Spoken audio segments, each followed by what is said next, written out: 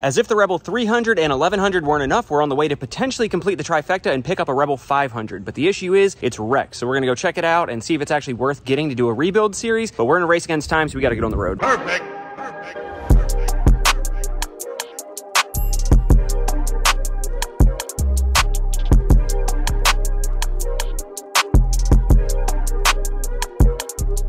Welcome back to Life of Birch. This is Birch, and yeah, I'll explain, but like I said, we're in a race against time to get to the bank, to get some money out and get there in time. We got a backpack full of tools in case we need to fix this thing to get on the road. We have a riding jacket and a helmet, and I think that should be all that we need, fingers crossed. So as you guys know, if you've seen the channel before, I just have this knack for finding really good deals on bikes, and I don't know how I do it. And by I don't know how I do it, I mean I'm literally obsessed with checking Facebook Marketplace and Craigslist multiple times a day, just waiting for good deals to pop up so that, you know, I can either get a bike to flip and make some money off of it, or get a bike and keep it, or if I'm just getting it to make review videos or whatever. So last night, late at like, I don't know, 11 o'clock at night probably, I was on Facebook Marketplace like I always am. Side note, do not film and drive. I'm a bad example. But yeah, so I was on Facebook Marketplace at like 11 o'clock at night, and I have it set up to give me notifications anytime anything Honda Rebel related pops up so that I can be the first one to see it. So I get on Facebook and I have a notification for something Honda Rebel related. I check and I see a Honda Rebel for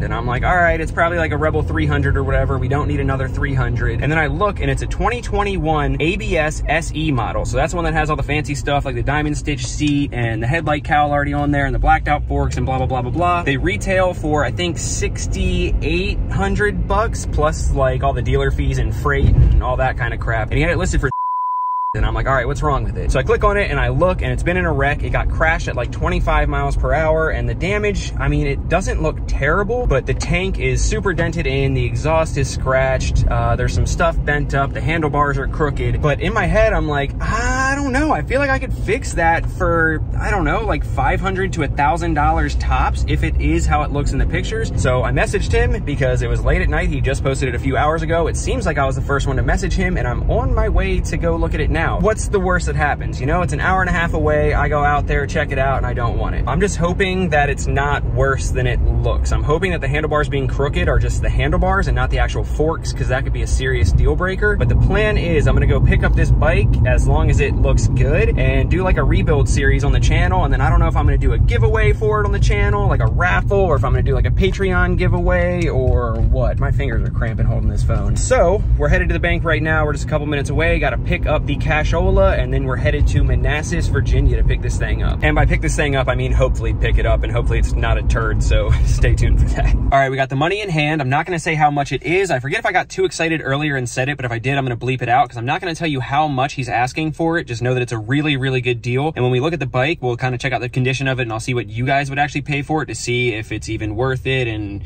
all that kind of good stuff. So I have the money, and I'm realizing I left out a few key details. I said we're in a rush against time because it is 4 o'clock. Wow, 4 o'clock on the dot. So I'm a little bit less stressed out now. 4 o'clock on the dot, and it's an hour and a half away, and we're supposed to meet him at 5:30. So I was really worried we were gonna run out of time, but we are right on time. So that's a good thing. And then the other thing I forgot to mention is the tools that I have. I told you that I had the tools, but I don't think I included the part where we have to get it out of his driveway today. He was like, listen, if you're buying it today, you got to take it today. You're gonna need a trailer, so you need to get it. And I don't have anybody that could come up with me. I checked with everybody. My girlfriend's working, so we got to get that bike out of there today. So if we're buying it, I have tools, and we're gonna have to get it roadworthy enough to ride it home, and then I guess have my girlfriend bring me back for my car. We'll see how that plays out. I'm just worried about getting there. So all that's left to do is a quick little...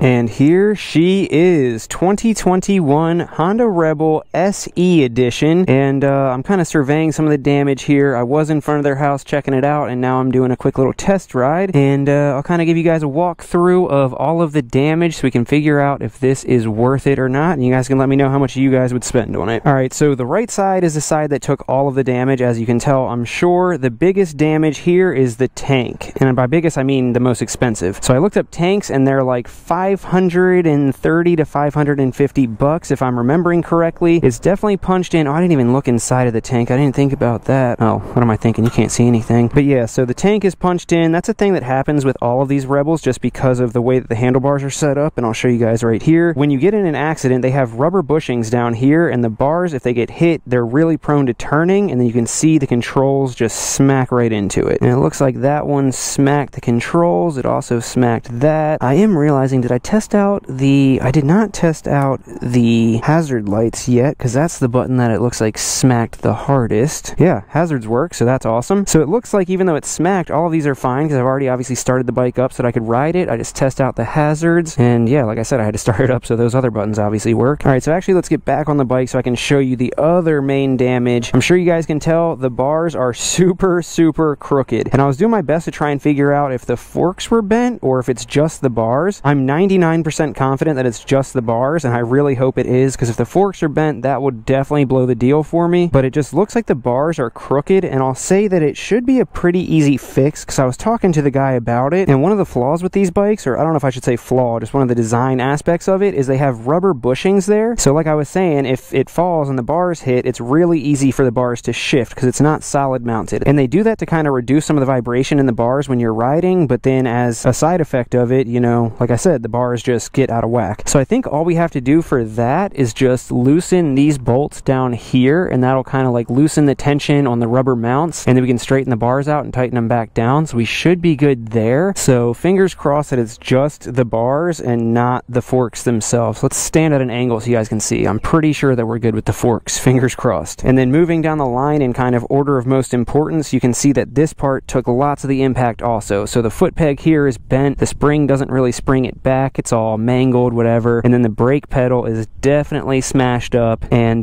bent back. So that's one of the main issues. I thought it was just bent, and when I just started riding it, it's like really hard for the rear brakes to engage. So I'm hoping that there's just some kind of like weird tension on it somewhere because of it being bent, and that once we get a new one of these put on there and a new spring, it'll be fine. But I guess worst case scenario, maybe we'll have to bleed the brakes or something like that. But again, knock on wood, it should be fine. Oh yeah, and this little step plate down here is scratched up too, but that's not a huge deal. The engine runs strong still from what I can tell. The coolant level was right, the oil level was right, brake fluid level was right. It's not leaking, it's not dripping. So mechanically and frame wise, it is sound from what I can tell. Now aside from that stuff, it's really just cosmetic stuff that we have to worry about. You can see the exhaust is scratched right here, and it's definitely bent in some. The bright side is, you guys know, I put the Shorty GP on my Rebel 500 and it sounded great, and it's only like 60 or 70 bucks. So that should be a pretty cheap fix there, I hope, unless we decide to go with a Two Brothers exhaust, in which case it might not be, but who knows, we'll see. And then for other cosmetic stuff, you can see up here took a brunt of it also. So the lever is scratched up there, the master cylinder scratched there, these little rubber covers are shredded, the cables underneath them, the throttle cables are fine, but you know, it's just a cosmetic damage. I guess we'd have to decide if we want to swap that out for something that looks nicer or not. And then we got some scratches on the mirror, which is also knocked loose, not a big deal. Got a scratched grip there, also not a big deal. And then we got a little teeny tiny scuff here on the cowl, which honestly I didn't even notice until right now. So overall, I feel like it's not in terrible shape. It's just that the tank is going to cost a lot. We'll have to figure out the brakes, and we got to keep our fingers crossed that the forks aren't bent. So let's finish taking it around the block for our little test ride, and we'll kind of talk numbers, because I have already looked up the parts that I could see that were damaged. So we'll kind of talk numbers, how much it should cost to fix it, and then see how it rides. And then I'll kind of come to you guys for a verdict as to whether or not we should get this thing, do a rebuild series, maybe do a giveaway on Patreon or a giveaway on the channel. Is this scratched? No, that's just grease or something. Okay, cool. Anyway, let's go for a quick ride, like I said, and we'll run the numbers and see if it sounds like it's worth it to get.